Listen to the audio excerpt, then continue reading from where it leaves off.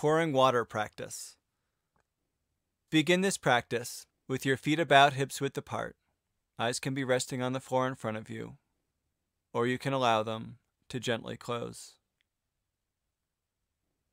Press your feet into the ground, and as you do so, imagine that you have roots growing from the soles of your feet down into the floor, through the floor, and into the earth underneath you. Take a moment to feel solid and rooted. Now imagine that there's water seeping into the soles of your feet, slowly beginning to fill your feet. The water level grows higher, past your ankles, through your calves, over your knees, gradually filling both of your legs until it reaches the very top of each leg. Pause here, take a few breaths, and just allow the surface of the water and your legs to become still.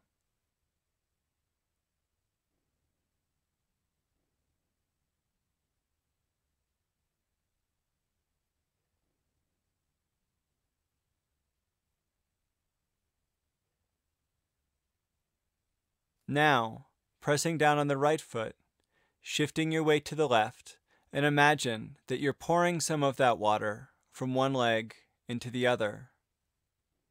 Then pause, allowing the water in each leg to become still.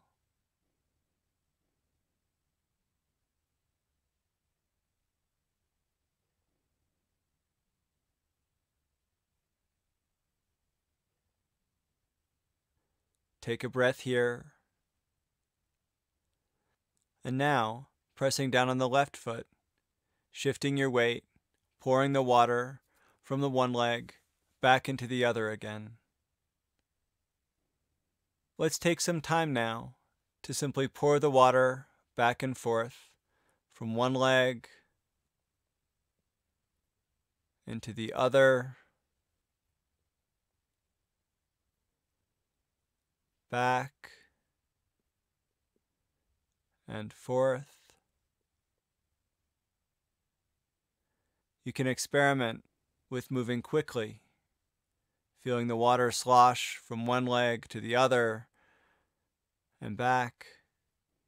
You can move more slowly, trying to pour the water in a perfectly even stream, unmoving in one continuous motion, back and forth.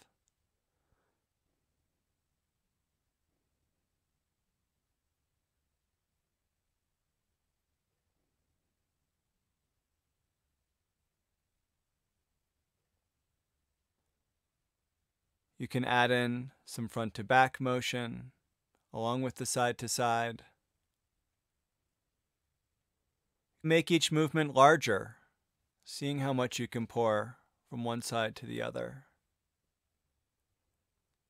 And all the way back to the other side, seeing how much you can pour.